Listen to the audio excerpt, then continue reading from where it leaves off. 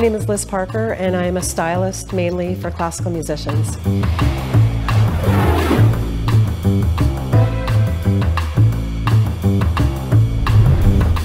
It's more than just booking a photographer, venue, and outfit. What I do is I get to know the client, figure out who they are, and pick their outfits, and make sure their photos are beautiful. It's a two-part process. The first thing I do is I meet with the client on Skype or FaceTime to find out who they are as a person, who they are as an artist, to veto their clothing, which I often do, and suggest that they wear something that actually photographs well. That's part one. Part two is I'm on location, on site during the shoot, directing, assisting, helping, and being the vanity police and making sure they look as good as they possibly can. Well, I remember going to symphony concerts when I was quite young as a child and seeing a photograph of a soloist, and he may be 35. And then someone closer to 55 would walk out and it looked completely different. And I remember kind of, and being kind of upset by that when I was 7. And as I got older, I realized that a lot of people don't know how to get a true photograph of who they are as an artist.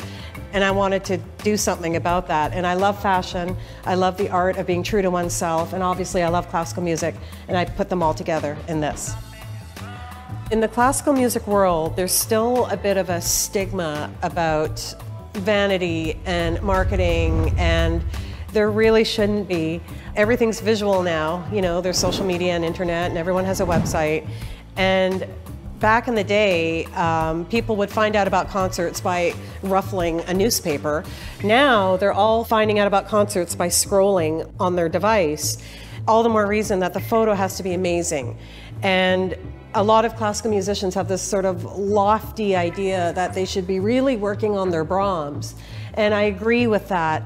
But if you want people to come and hear your Brahms, you better look good in your photos. It's very simple. Liz, welcome. Welcome to the studio. It's nice to have you. Thank you so much for having me. It's a great honor. And welcome everyone to the competition studio. We're recording this conversation for later release. We've just been hearing about Liz Parker from LizPR in Toronto. Liz is the founder of LizPR, a stylist and brand consultant, as she mentioned, mainly for classical musicians. Liz, how did this all come about? Well, this came about growing up. I was a pianist, studied music, and I've also been interested in optics and how things come across and how things look, as well as how they sound. And I started styling musicians for their photo shoots, and it sort of evolved into what I'm doing now, making sure that they wear the right outfits for their photo shoot, on stage, and it even leaned into the personal area of what to wear on a date, that kind of thing. So it all grew very organically. And so in your video, you mentioned you work with mainly classical musicians? Yes, because that's my background, and I grew up in a musical family, and I studied music and went to concerts. So it seemed like a very natural fit. I understand what a musician needs in terms of comfort when they're practicing or performing. And now, let's say in a community of musicians who, primarily think it's most important how I sound, it's important how I play and how I perform. Why is the image important these days?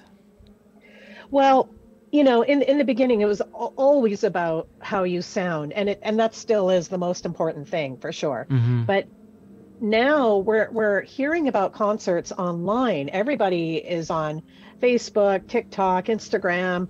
Not sure about Twitter these days, but everybody is online, and that's how I hear about a lot of concerts going on, is people posting about it. And what do you need? You also need a picture or a short video.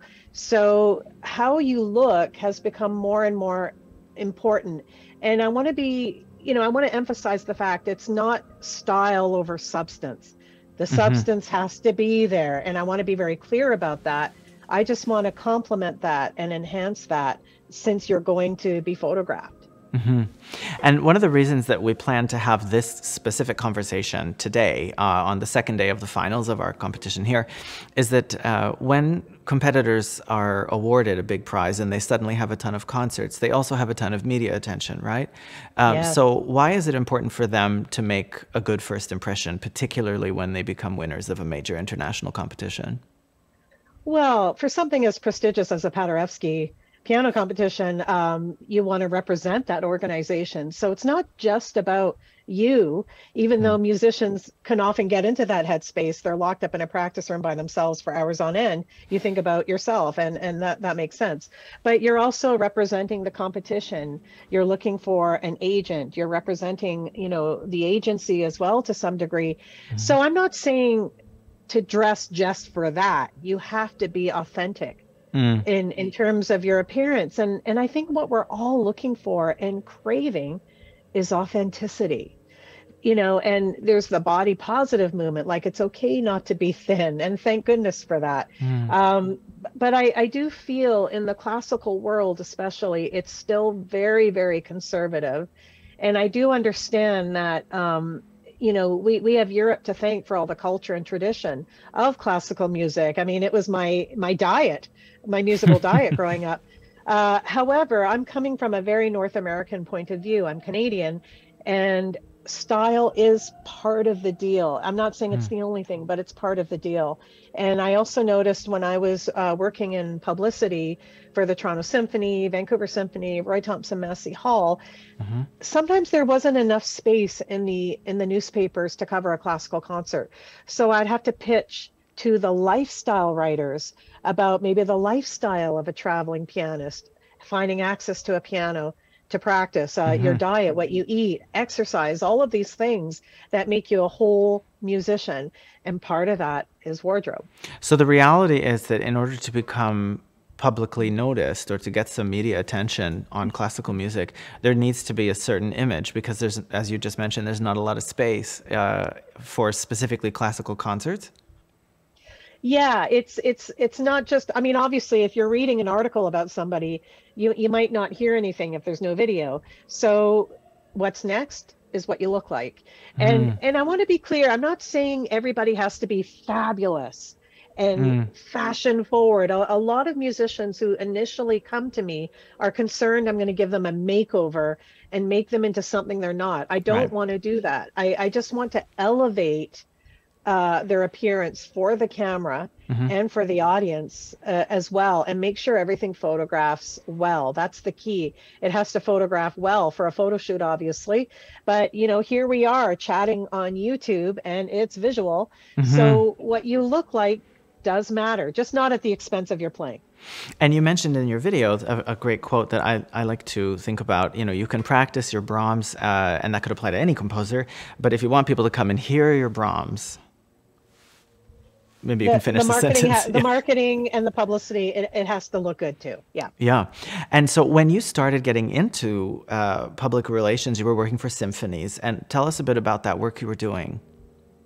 I was doing, it's a lot of hustling. I was doing a lot of writing because there was a concert every week. So I was writing.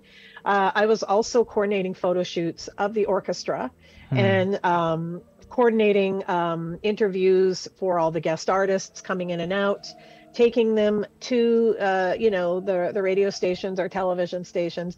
So I was doing a lot of briefing. I was briefing the soloist on who the target audience is of this particular media appearance, and suggesting what they wear. And when I was at the Toronto Symphony, Peter Ungen was about to be announced as the music director. So I had a lot of media for him, and I actually had to pull outfits for him to wear for photo shoots and all of those appearances. It was a lot of fun. Yeah. And I've noticed when you said in your video that when you meet a client for the first time, there's a lot of vetoing their clothes. Yes. What I do is, sort of the wizard behind the curtain, is I meet with the client first, just like what you and I are doing right now, because I want to see how they are on camera. And I want to see their clothing on camera, because some things photograph better than others. And when they hold up something, I'm like, no, there's no filter. I'm like right there with Veda in terms of being very direct. And then I tell them what does work and maybe suggest a few things they could pick up to go with that. And I also bring some accessories and things like that if they want it for both men and women. I have both. So I'm looking forward to getting to that, and we will get to my favorite thing interviewing you about, which is what you find photographs well and the accessories you always prepare for these. You've been listening probably to some of the interviews we've had here at the Paderewski, and you mentioned Veda Kaplinsky, and probably you heard Vanessa Latarche, our vice chairman of the jury, mention there's something you can tell about a performer as soon as they walk on stage. Maybe you can elaborate a little bit on this for us. Tell us your thoughts. I loved when she said that because it's true. You know, that it's almost a magical moment when there's a hush over the crowd and the door swings open and the pianist is about to walk out. And it's always this... And I know everybody's just excited to hear the performance, but I have to admit there is a part of me that's a little bit shallow, and I'm like, what are they going to wear? Right, of course. and when someone at the level of opera singer Renee Fleming walks out, of course we're all dying to see what she's going to wear, and there's usually kind of a gasp or a sigh. And I always want people to have that reaction when they see a great photo, like, oh wow, you look great. So I totally identified with that comment, and it's part body language, confidence, and what you wear fits into that. And especially coming out of a 2-year pandemic lockdown and all of that, some of our clothing's a little tight, and that feeling when you're wearing something and it's not comfortable, it will come through in your playing. If you're physically not entirely comfortable, if you're a bit self-conscious, and I really want to eradicate that and make the performer comfortable. What is the vanity piece that you mentioned in your video? What was that about? There's a lot of self-consciousness around the whole idea of vanity, but you said there really shouldn't be. Yes. I mean, it's all about extremes and just finding a happy medium. I'm not saying you should only be obsessed with how you look, but what I noticed is that a lot of classical musicians are hesitant to say, I want to look this way, or I want to look that way, or, I've gained a bit of weight or lost a bit of weight and I'm a bit self-conscious. And they don't even want to tell me that. Wow. They're just self-conscious because they're noble. They're playing, like I said, Brahms or Chopin or Paderewski or Mozart. That stuff shouldn't matter. But I don't think that's true. I think it's all part of the complete package. However, by the time a client has contacted me, I've already got them because they reached out to me. So they know on a subconscious level, it's important to have beautiful photos for their websites. They've already turned. So by the time I've got them, I want to create a monster. And tell us, what is the value of a really great photograph, and what is the risk of a really bad photograph? Well, this happened a lot when we were planning, the season brochure, which is a big thing, at any orchestra. And if the photo is great, we're like, yes. And it might be enlarged because it's a great photo. Or if you think about the editor of the weekend listings, here's what's happening in Toronto. If the photo is great, they will choose that photo to highlight your concert. How fabulous is that? And you might even make the cover of the program notes, because usually program notes, it might have, a month or 2 months worth of concerts. So if it's a great photo, you'll make the cover. Now, there have been situations where photos were simply unacceptable because it was low res, so it wouldn't blow up. It'd be all grainy. Or the lighting wasn't good, or they didn't do any hair and makeup. And yes, men need it too. So we had to not use the photo because it jeopardizes the integrity of the organization. Think about it that way. Right. So there was once a singer-songwriter appearing at Massey Hall, and we couldn't use the photo. So what we did was I think we used a photo of like a guitar and a microphone and the stool to symbolize they would be coming out. Right. And then wrote about the musician that way. And, we want to feature you, so. So you've been part of planning committees for orchestra seasons and for programs. So the image of the artist that's being engaged, for example, by an orchestra is really very important.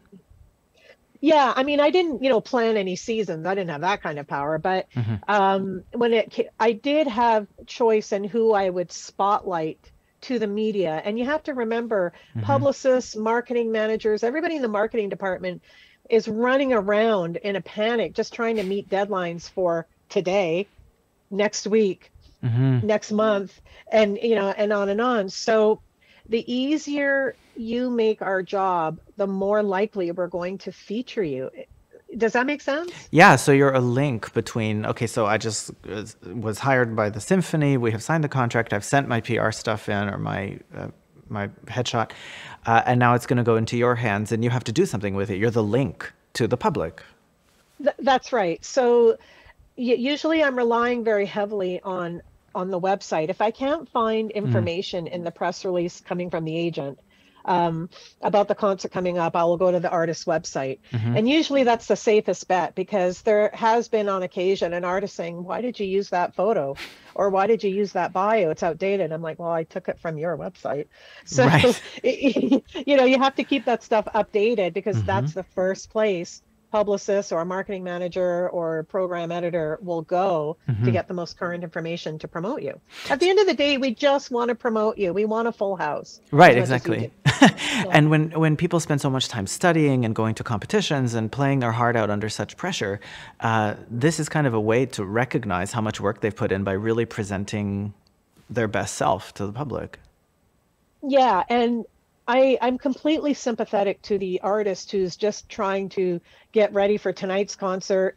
They're practicing repertoire for next week, and then they're starting new repertoire for an engagement, further down the road. I totally get all that.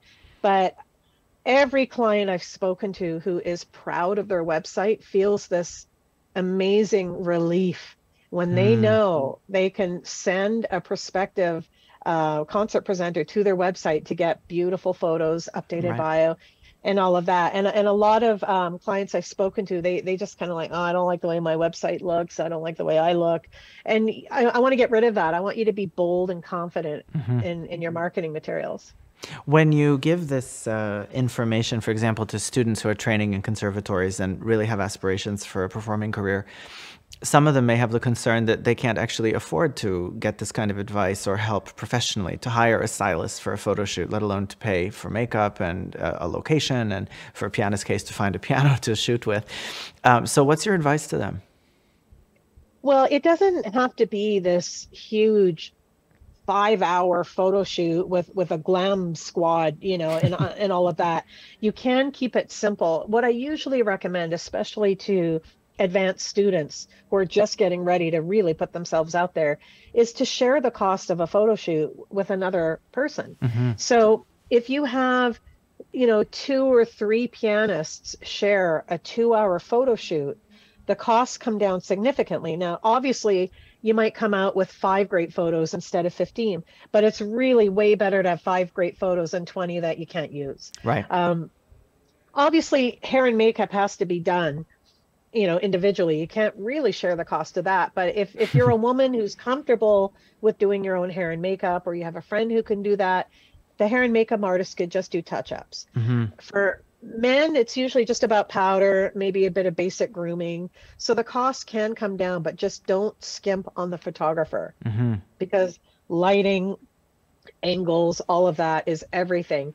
And if they can't afford to have me there to coordinate everything and be there to art direct the photo shoot, then I'm happy to just do a consultation, which would be Right. a lot more affordable, and just walk you through it. You take notes, and then off you go. Now, I noticed in your video you were with this person that was doing their photos, and there was a glint in your eye, almost a shine. How do you feel when you're working with people on set at the shoot? It's very rewarding. It's just deeply rewarding for me to help someone, sit up straight and feel good Mm. about who they are. And it does help that I have a music background, and so I can really identify with them. I mean, I don't need to be a flautist to understand you need room, in your jacket to hold up your instrument this way, Mm. or if you're a violinist or what have you. I just find it's a very rewarding way to make use of my music degree. I'm still using it in a very different way. And it's also something for all the competitors to think about. There's all these different avenues career-wise. Obviously, they want to be soloists, and that's their number one goal. But many of them will go on to becoming professors of music, or they might become an artist manager, or they might end up styling musicians the way I have. I never predicted I would have wound up doing this. Really? No, I mean, for me personally, when I started piano, I didn't want to be a concert pianist. I knew that from the get-go, but I wanted to be as good as possible while I was in it. Right. But when I was in university and getting towards getting my degree, I was thinking, well, what do I want to do with this music degree? So I wound up going into PR and promoting orchestras, which was very rewarding, and teaching, which I still do. I still teach piano, and then styling musicians, because here I get to flex my fashion muscle. Yeah. And it's just a lot of fun. When we were talking on some point, I think it was last Saturday, so a week ago, I was talking to my old teacher, Veda Kaplinski, and she said one of the main things about teaching that's so important is to differentiate between the students who are extremely talented and have the potential to be soloists, and then students who maybe don't have that aspiration, and you shouldn't push them to that point, but to make concert goers out of them and to help them to want to go to concerts. It seems to me that without great photos and a sense of self-confidence and a good image to present the public, that's also a factor that we need in order to put people in chairs at concerts. Yeah, I mean, it can't hurt, right? I mean, if you put two pictures together, if you're looking through, the entertainment section, our eye will just naturally be drawn to the more visually arresting photo. Right. And as classical people, there's a lot of things that will determine whether we'll go to a concert. It might be soloist based, repertoire based, orchestra based. There's different reasons why we might go to a concert. But if I see a really great photo and it intrigues me, that will lead me right there to read more about that artist. Right. And then, one thing leads to another. I'm buying a ticket and going to the concert kind of thing. So I'd love your opinion on this. If someone says after they interact with someone who's just had new photos done or has presented their new photos, they've gone through a great photo shoot, they have a great image, and someone comes up to them after a concert or after they teach something and says, wow, you are exactly what I expected because you had such great photos. What does that kind of a review mean when someone notices that your photos are great and that you deliver on a good image? Oh, now that is music to my ears. When you are representing who you are visually, as well as a player, these things have to come together. And so when I hear that's very flattering, especially if I styled that photo shoot. But also if I suggest something for someone to wear, usually I see a bit of fear in their eyes, and then they'll put it on, and then they start it's when they start grooming themselves. Right. And then I wait for it. And when they say, I never would have picked this out for myself, I'm like, yes. I love hearing that. In fact, I lent this necklace to a friend of mine last week going to a big event. Really? And she said, because it's quite long. And she said, oh, I never would have chosen that for myself, but I wore it. I felt great. Everybody complimented me. And I'm like, yes. And I think this is such a concern for some people if they get involved with so-called media promotion of themselves and PR, that they're going to get sucked into something that makes them look a way they're not comfortable with. So probably you have a lot of conversations with people about you can still maintain how you want to look and still be who you are. But you probably have a more objective eye about what's going to photograph well. Yeah, because I am always thinking about what's going to photograph well or film well, right. if it's television or like what we're doing right now. I mean, that's a part of it too. And, I really loved your conversation with Veda Kaplinski, because at one point you were talking about, who, and there was another discussion too about who is the musician playing for. Yes. And because you can tell if they're playing just to please the jury. There's just something not sincere about that.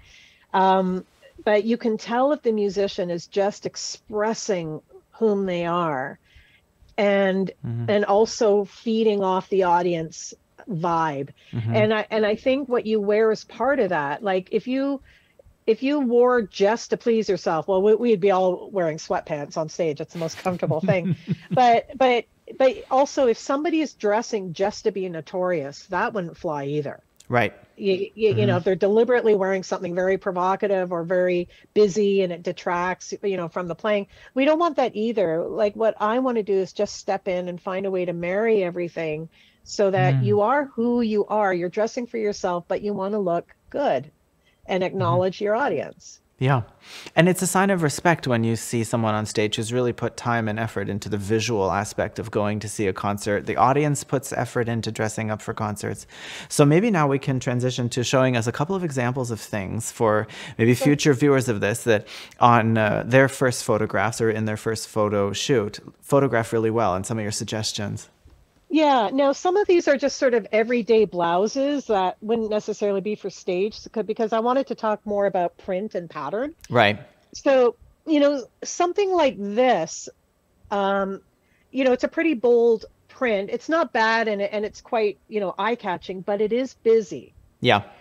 And you want to do the strobe test. You know, if you start to see spots, that's not good, especially when, you know, when we're on live camera like this. So something like this, I would veto. And same with this. Now, this happens to be very cute in person, I just want to say, but on camera, it's busy.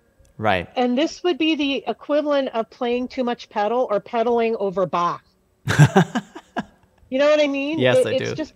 There's just too much movement there. Okay. So if you're interested in wearing like more of a print, this one here, it's less busy. It's still bold. There's a lot going on, and it doesn't hurt your eyes too badly if I do that. Right. So this is getting a little better. Are you saying people should shake their clothing and see how their eyes react to the movement in the clothing?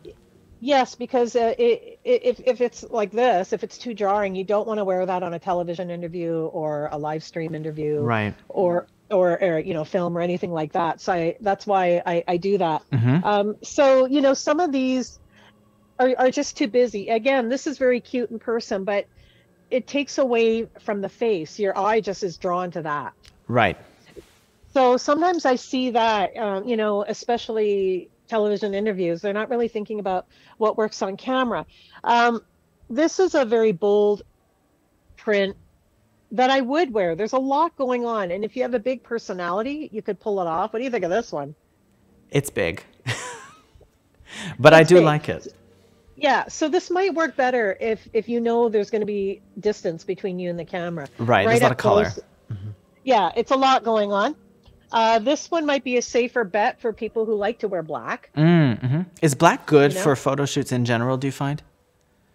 Yeah, I mean, who doesn't love black? I mean, look at me, I'm in black. But again, if you accessorize it, that's kind of the key. So this I love for on camera. It's a bold, rich, saturated jewel tone. And it doesn't take away from the face, and it makes a statement, and it's memorable. Right. Right. So I love fuchsia on camera. And I also love this print because, again, there's a lot going on, but it's quite bold and it's not too busy. And I think it passes the strobe test. Right. Yeah, I like that print. Okay. Yeah. Yeah. So there are some things. Now, if you do want to court controversy, this one's very bold and very daring. Wow. I don't want... Yeah, I'm not promoting cigarette smoking, just to be clear. So I have actually not worn this because of the cigarette, depending on what I'm showing up for. Right. But it's very memorable. And it can't hurt. Here's the pièce de résistance. Can't hurt to have some... okay. Some glitter? Some sequin. So here's the back. Right, it's sequin. And this photographs beautifully. And if you are wearing a necklace, you got to be careful if you're being mic'd, because this. It makes a sound. Yeah, and it really distracts, and you know you don't want that to happen. Okay. So sometimes if you do want to wear a necklace, you can wear something that sits flat. Right. Okay. Yeah. That's kind of pretty. And these are bibs. They're made of fabric. So if you wear it on black, it looks like it's part of the outfit. And here's another bib right here, and they're quiet. So it's got all the glam of a necklace, but it's on black felt. So it's quieter. It's quiet. Yeah, it doesn't make any sound at all. You know, you're mentioning these things about what to wear, and it's striking me that you're thinking through a lot about the look and also the practicality, the setting, what is going to be the result of wearing this particular thing to be photographed or to be on camera. Yeah, and it's amazing, you know, how one small distraction can take away from a performance. I went to hear a concert once, and, you know, the conductor, you know, was doing his thing, and he was wearing tails. And, you know, there's two buttons right above the split of the tails. Yeah. One of them was covered in a very shiny fabric. The other button was a very dull fabric. So obviously a replacement happened, replaced both of them, because my eye kept going to the button. One was reflecting the light and the other wasn't. And I couldn't tell you what he was conducting. I don't remember. All I remember were the buttons.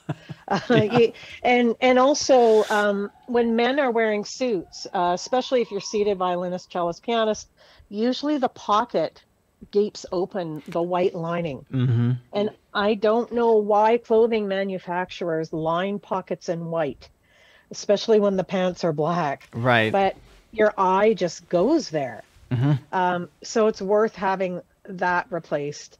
And also I noticed, and also I'm just hyper aware of this stuff, but I noticed one of the competitors actually at this competition, you know, she was wearing a gown, and the loop right here to hang up the gown was sticking out. So you always want to make sure that's tucked in. All these little things, because I've had my share of mishaps. I was once wearing heels and performing something busy, and the piano wasn't locked, so it started to roll from me. That was fun. So I stopped wearing heels after that because when I was trying to pedal, it was just too much. And another time I was practicing, you know, just wearing my watch, and it had a chain. And when I was doing a crossover, my finger caught in the chain. So I immediately ripped that chain off that watch. And then that was just when I was practicing. So what a lot of performers have to do is they should do a full concert practicing in everything, like literal dress rehearsal. Right. You know, just to make sure that the clothing they wear will work, because you know, we're all humans, sweat stains, you know, all these things, you know, it happens, right? And you want to be comfortable and stylish. So there are some options to the traditional concert garb, but there's also that you have this eye for noticing these types of small details, which I have to say personally, thank you for being this way, because over our long contact, I've started checking these things before I go out on stage as well, and I double check all the things that Liz might say. Liz, what I'm hearing and what I'm getting is that someone such as yourself, operating with such experience, promoting classical music and understanding the image that the public has of us as performers and musicians, really, really cares that we look our best, and really cares that we present well for future employers and for future agents and management and so on. And that's really, really positive. So we're thankful that people like you exist, you know, because in schools, I think, I can't speak very generally, but it's not as often discussed, this topic. As in, you know, if you become successful as a musician, here are the first few things you need to do once you've graduated with your degree from a famous conservatory, won a big prize of an international competition, because between that moment and when you start really performing, a lot of us really don't know what happens and how much goes into the process of taking someone who is just starting to establish themselves into becoming someone whose very picture doesn't even need a name attached to it. We just know who that is. And you're speaking of just the industry. What about the audience, all equipped with a smartphone with a camera, who, you know, gets a picture of, you know, usually most concert halls here, you know, North America will allow photography during applause. So, you know, they're taking pictures, and, you know, they're going to post it, right? Which is free, you know, advertising and exposure. Right. So, you know, the better you look, the more often your photo will be circulated in a positive way. Exactly. Liz, I want to thank you so much for joining us today. This conversation has been extremely helpful. I especially love looking at all those patterns and your suggestions about photographs, and that you've really built for us an image of someone working with style and branding as a positive force in the careers of young musicians. So thank you for being with us. Thank you so much for having me. If anybody wants to shoot me a question, happy to answer it. LizPR.com. I'm happy to talk to you. Thanks, Liz. Everyone, thank you for the last 2 weeks in the competition studio. This is our last meeting today in the English competition studio. The finals are going to start in a few hours from now, 7 p.m. in Bydgoszcz, and the results of the competition will be announced, later tonight around 10 p.m. So we look forward to hearing who the winners of the competition will be, who the prize winners are. And I thank you very much for joining me in the competition studio. I thank all of my guests, and I look forward to seeing you at the next edition of the International Paderewski Piano Competition. Thank you so much. Take care.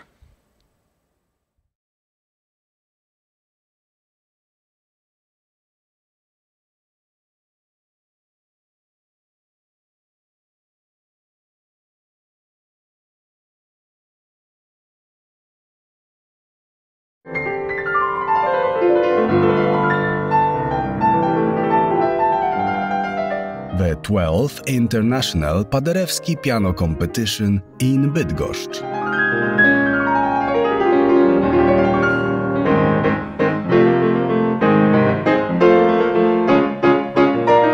Live broadcast at www.paderewskicompetition.pl.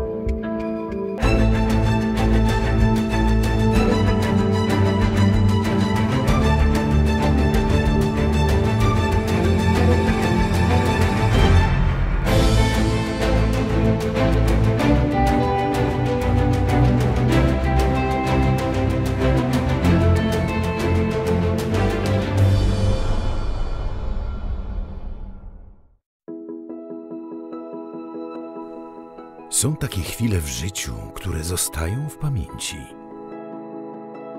Gdy dźwięki otaczają nas z każdej strony, muzyka przytula. Too far gone to stay, said it anyway. Now these words forever free. Najważniejsze, by ten czas spędzać z kimś, kogo kochamy, lubimy, szanujemy, w miejscu, które jest dla nas czymś ważnym, do którego zawsze chcemy wracać. I hold on to you. Do you hold on to me? Try to give a little love to you, just enough to see us through. Now you're lost and broken. Though the world keeps spinning round, I keep one foot on the ground. Now you're lost and broken. Filharmonia Pomorska. Daj się przytulić muzyce.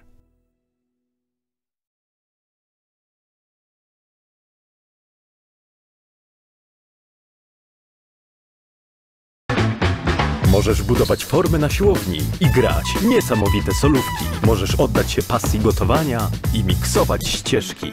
Możesz pielęgnować swoje rośliny i dyrygować chórem. Możesz uwieczniać piękne momenty i występować na wielkich scenach. W Akademii Muzycznej w Bydgoszczy stawiamy na Twoją swobodę i rozwój, dlatego dołącz do nas i poczuj, że naprawdę możesz.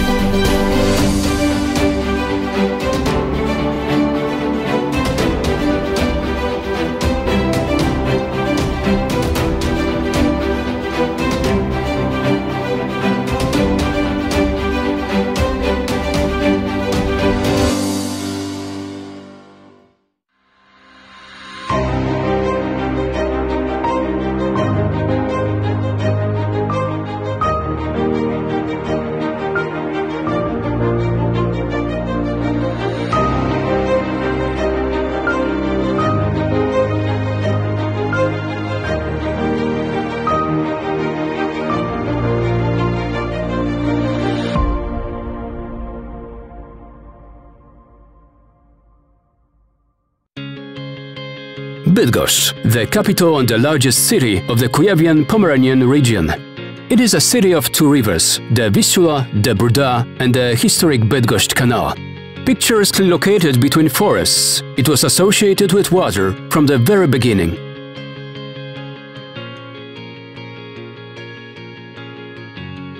Water is one of the city's elements, and the old granaries standing by the Duda river tell about its past and the identity of its inhabitants. A remarkable object on the map of Bydgoszcz is the 18th century Bydgoszcz Canal. It contributed to a rapid development of trade and industry, and it associated its residents with the traditions of the skippers and inland navigation forever. The canal, along with the Vistula and Duda river, is a part of the international E17 waterway connecting Western Europe with the historic Królewiec. The revitalized Roder's Mills on the Mill Island have become a place of cultural gatherings and concerts. The Mill Island itself is a vibrant heart of the city that offers world-class entertainment, not only in opera nova, but also in a picturesque natural setting on the stage built on the Duda embankment. The city can be explored by boats or by a solar boat. From the water level, we can see even more clearly how the past connects with the present and modernity. The living museum created on the renovated Lemara barge tells about the traditions of skippers.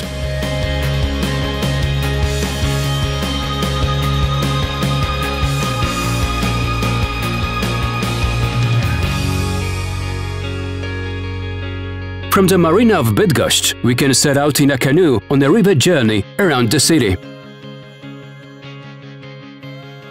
The monuments of hydraulic engineering can be visited from the picturesque bicycle paths. And in the evening, you can rest in one of the multiple restaurants located by the Młynówka River.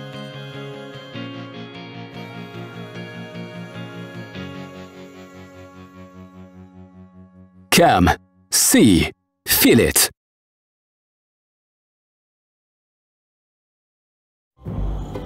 Dzień za dniem, noc za nocą. Nasze życie upływa pod bezkresnym niebem. Marzymy o rzeczach wielkich, ale życzymy sobie rzeczy prostych. Myślami wybiegamy do przodu, ale jesteśmy świadomi, że życie toczy się tu i teraz. Spoglądamy w niebo z dobrego miejsca na ziemi.